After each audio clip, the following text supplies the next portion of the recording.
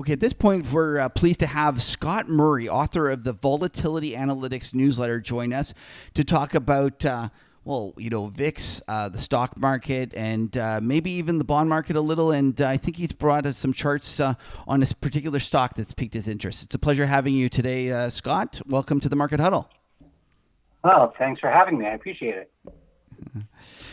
So let's just jump right into it. I love your letter. You're a kind of a S&P/VIX trader, and for those who don't know, he's actually on Twitter at the Volatility Wiz.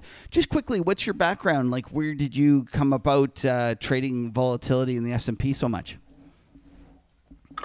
Well, I started trading during the financial crisis, and it all sort of started because coming out of grad school, there were no jobs. So I sat in front of a terminal all day and sort of learned it on the fly.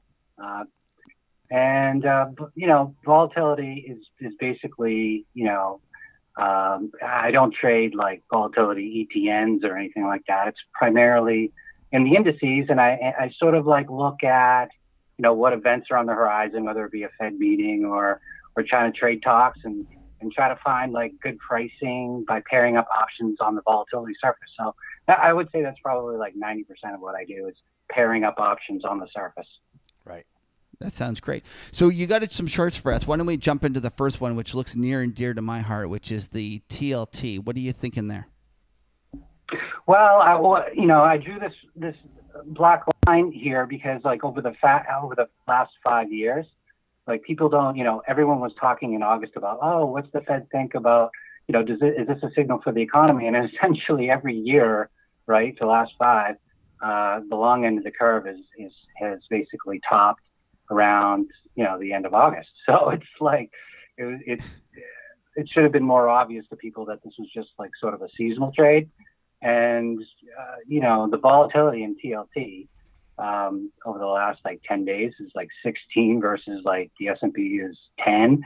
So it's almost like trading, it's trading at a much higher vol than just the regular index, And the reason why SPX vol is low right now is obviously, we're coming towards a quarterly expiration, but I'm always like on the lookout for volatility, wherever I can find it. Right. So the TLT has been often one of my favorites. Like I've long argued that we're going to get a rise in fixed income volatility, and especially relative to stock market volatility. I just never expected it to be on the upside so violent. And the move to in August in the government bond indexes, it was unprecedented. I think it was one of the biggest moves that we've had since the great financial crisis. And it seemed to me that it was just a kind of a low volume, just get me in with no liquidity. Is that what you kind of saw in terms of the volatility? Well, I mean, when you see a move like this, like you see it in a lot of markets these days, whether it be oil or even in, the indices, like at the end of last year, it sort of feels like there are derivative positions out there. Like there's a lot of gamma that sort of drives, hedging and rebalancing that sort of causes it. So, I mean, once it gets like sort of like out of a range, like people have to sort of chase just to stay flat.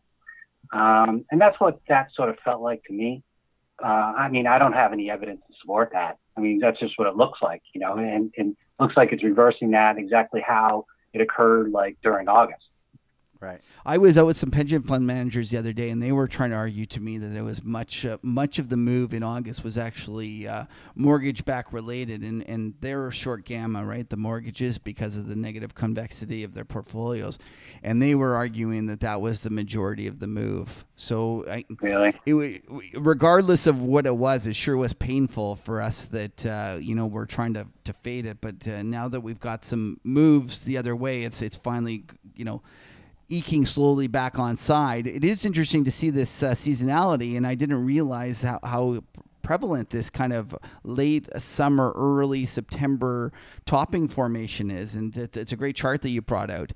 One of the things is I kind of mentioned you in the last huddle was because wasn't it you that said, I don't know why everyone takes off the last 2 weeks of August?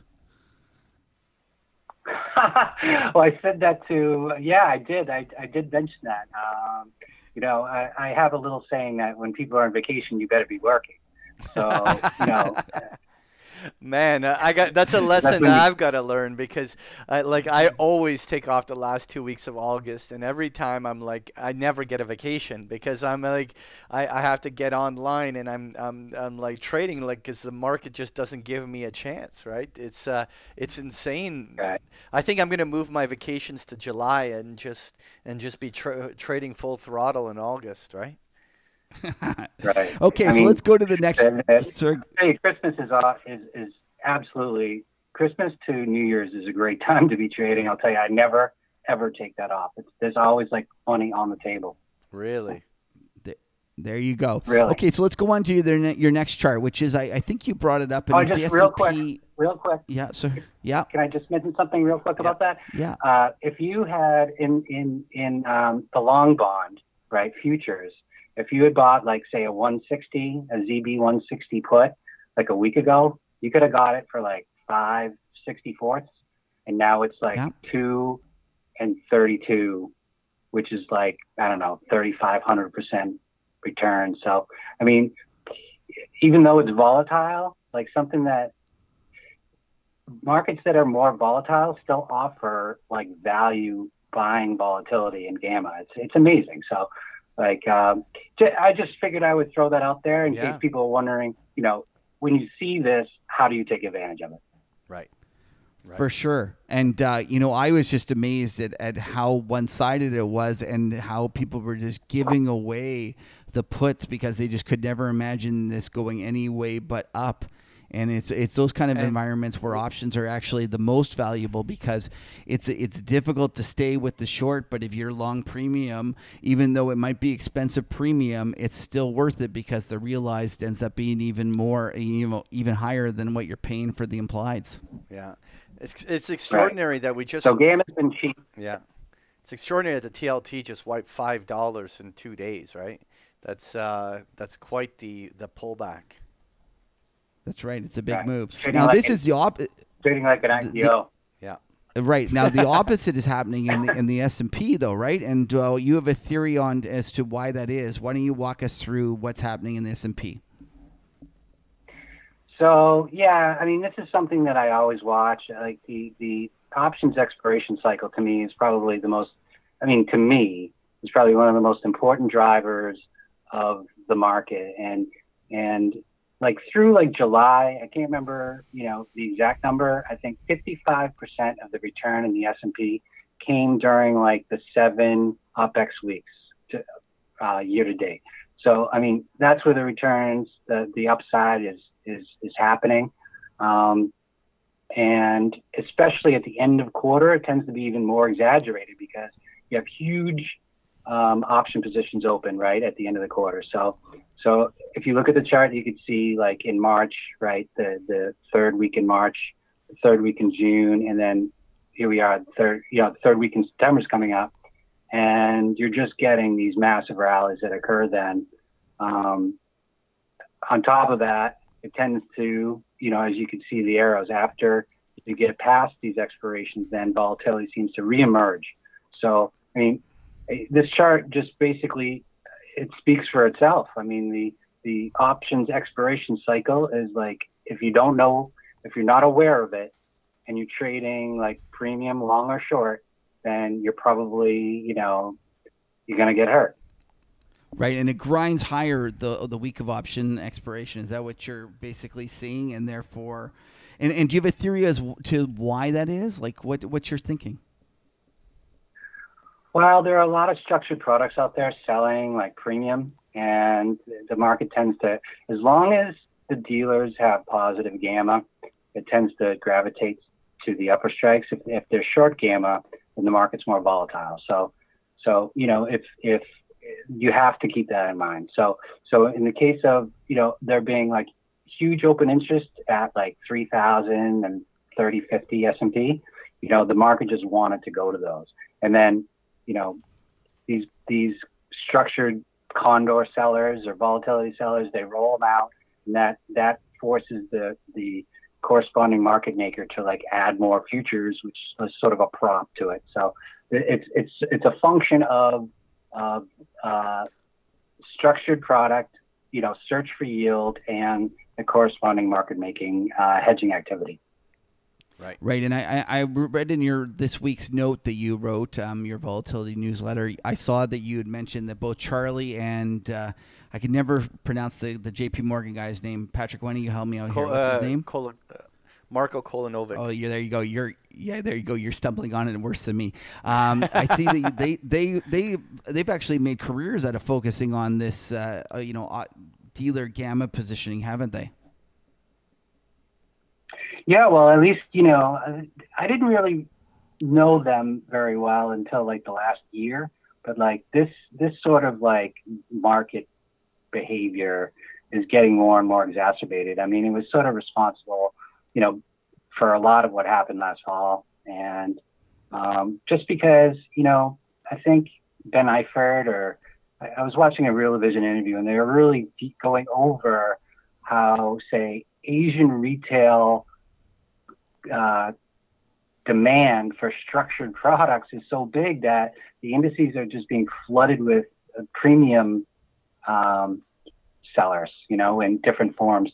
There was actually like an article in the journal about people suing UBS for their Iron Condor selling strategy program, which has basically wiped out a ton of capital since like last August or whatnot. And that's what happens when you have moves that are like straight down and then straight up like we had. So, at some point, there's just too much and the indices can't handle it. Right. We're now, not so there how yet do you, in the S&P, but. Right. So what do you look for in trades to take advantage of this kind of phenomenon? Well, the easiest sort of setup, right, would be looking 2 weeks. If the market has fallen 2 weeks before expiration, then you start looking to the long side, right? I mean, how do you do it? I mean, there's a million ways to do it, and you can just buy calls. I mean, in a lot of cases that works, but and you could sell, bear puts, bull put spreads, or flies. There's also, whatever your preferred method of targeting something 50 to 100 points higher, if that's the magnitude of the drop you got, and that's precisely what we saw, like in August, right? Right. Now, one of the trades I saw that you were chatting about recently was this idea about the FOMC and the fact that maybe you can get the spread between the option that expires the week before or a couple of days before is much too low versus this one that trades after. Are those the kind of trades that you're often looking at? Like, is that typical of a trade, your kind of bread and butter trade? At least someone reads my letter. Wow, that's nice to hear. No, it's good stuff. I like, so, I love seeing those kind of things where you're looking at the intricacies of the option market and how it might not be priced. They just put the same volatility on the kind of the 1 week versus the other week without thinking about the events that are occurring there. Yeah. So, I mean, like I mentioned earlier in a wonkier way, like I do look at the surface of vol, which is basically like a saying that I'm looking at, different prices, volatility prices, like over time. So if the Fed meeting has, a higher expectation for movement, maybe I could like sell something, shortly after that and buy something when volatility is expected to be lower, and the difference in price, right, will be small. So I think the trade I put in there was something like 2875 S&P 500 index puts, right, where it was like cost me like 2.5 index points to put that on, whereas that spread, right, next Monday and Wednesday, the same spread like a week earlier is like worth like $6 or $7. So you get the idea of like, how much risk you're taking, right? 250 versus what you can get, in a very short period of time. That's sort of like my bread and butter trade is, pairing up SPX put options. Nice. Right. Okay. So then the next chart you have is, it's actually great. It's I love it. And it's all those kind of trades are interesting and and something that those who are a little more technical inclined should definitely check out. Your next chart that you brought with us is the Amazon, the good old Jeff Bezos stock. What are you thinking there? What are you watching? Well, there's some things that seem to work, like, year after year, and this one is, just like the Apple event. It's a tradable event, right? Because there's going to be volatility in the back, and you could sell some in the front.